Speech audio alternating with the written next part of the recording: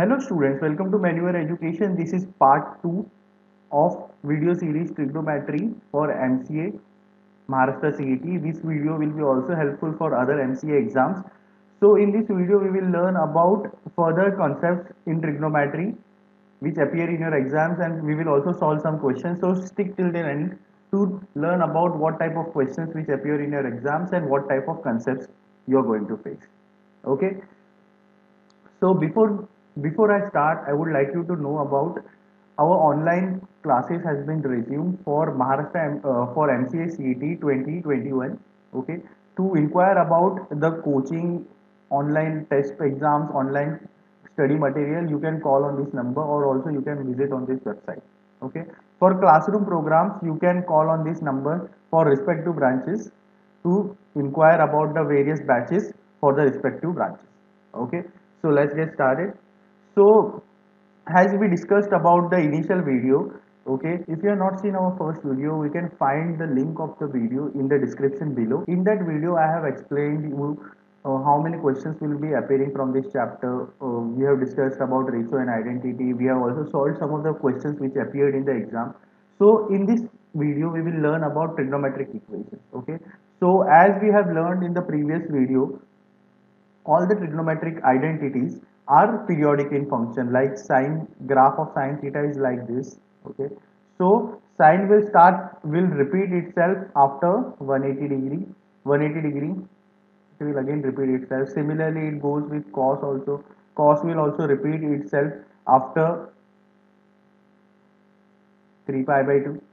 Okay, so this is how the whole function goes on. Okay, so sine repeats itself, cos repeats itself, so they are periodic functions. So we can find a standard equation, and you can use the standard equation to find the value of cos or sine at different value. You can find the value of sine at this function, at this point, at this point. Because the function is continuous, you can make a general equation of sine for this part, and you can implement that at different value, like for theta 7 pi by 2, for 18 pi by 4. So you can find the value of various value of theta at various point using the general equation. Okay, so this type of questions often they have been asked, this type of questions related to general equations in your exams. Okay, so how to solve, what are the tricks, what are the shortcuts to solve this kind of questions. So you should learn that, then only you can attempt this kind of questions. Okay, and solutions for one or more equations. Okay, so there are type of questions wherein they will give you general equation, and you have to find a number of one and more solutions for that equation. Okay, so as we go further, when we solve these type of questions, you will understand more how the questions are there, what type of questions come in your exam, how you have to attempt them, what concepts you have to know. Okay, next is inverse function. So inverse function is simple, like sine theta is x, so theta will be sine inverse x. Okay, so this is a inverse function. Okay, so similarly, like sine theta has a domain and range, sine theta has an equation. Similarly inverse function will also have its domain, range. Okay, all that thing. Okay, then there are sum and difference formula. So sum and difference formula is also one of the important concept wherein the questions are frequently asked from this topic. Okay, so sum and difference wherein sine a plus sine b. Okay, so the formula is sine a plus b by 2 into sine a minus b by 2. Okay, so how you can remember this formula? There are different formulas for sine, cos, cot, tan. So how you can remember the formulas, how you can apply these formulas to solve the questions very quickly, what type of questions arises.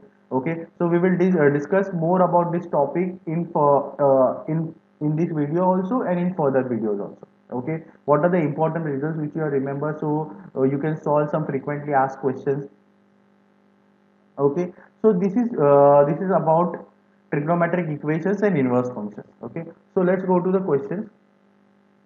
So first question is value of cos 20 degree plus cos 100 degree plus cos 140 degree. Okay, so this is the type of question wherein you can see the two trigonometric identities are in sum form.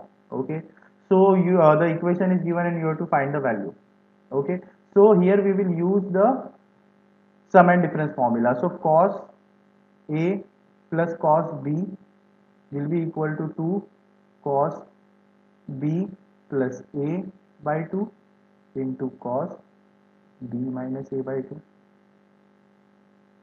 Okay, so cos B plus A, if we consider these two equations, so cos 20 plus cos 100 will be twice of cos 20 plus 100 will be cos 120, 120 will be cos 60 degree, 120 is half will 120 is half will be 60 degree, right? And cos B minus A, so 100 minus 20 will be 80, 80 is half will be 40 degree, so it will be cos 40 degree, right? And it will be cos 140 degree. So what is value of cos 60 degree? Ratio of cos 60 degree is half, so this value will be half, so this half and this 2 will get cancelled, so cos 40 degree plus cos 140 degree. Now we will again apply this formula, sum and difference. So cos 40 and cos 140 degree. So B plus A will be cos 180 degree.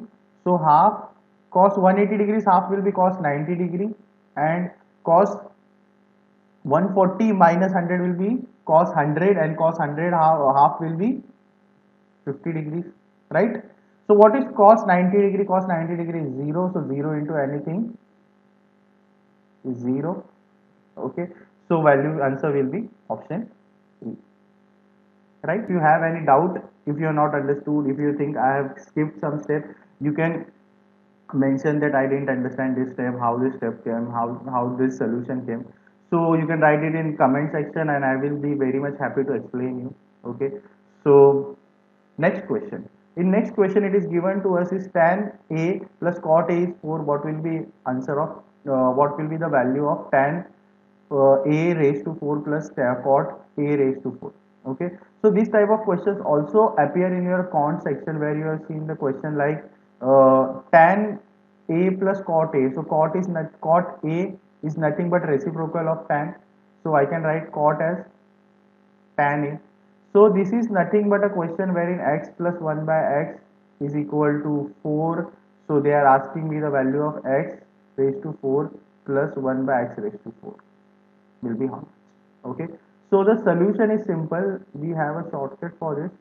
Okay, so x raised to 4 plus 1 by x raised to 4 is equal to x plus 1 by x the whole square minus 2 whole square minus 2. Okay, so how this solution came? This we explained in cont section also. We will explain in trigonometry when you attend the lecture. We will explain you in the brief.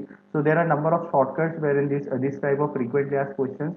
So it is very easy, but it is very lengthy. If I have to prove this, it will take time. So for as of now, just remember that x raised to 4 plus 1 by x raised to 4 is this. So when we substitute this value, what will be? X plus x raised to 4 will be 4 square minus 2 the whole square minus 2. So 4 square will be 16. 16 minus 2 will be 14 the whole square minus 2. So 14 square will be 196 minus 2 will be 194. So the answer is 4. Simple. So in this way we attempt this kind of questions wherein you can solve this kind of questions in 30 to 40 seconds very easily, and these are very easy marks which you can easily grab, and this will help you to score good marks in your exam. Okay, so if you have any doubts regarding this video, regarding the concept, regarding any kind like regarding books, mocks, any section exams, how I can join the course and all things, so all the things will be there available in the description. If you have any doubt, you can mention in the comment section, and if you want to inquire about anything, you can call on this number, you can visit our website, and to inquire about our classroom sessions, you can call on the respective branches. And our Pune branch is also coming soon, so definitely if you want to inquire about our Pune branch, you can call on this number. Okay, so thank you, and we will meet next time.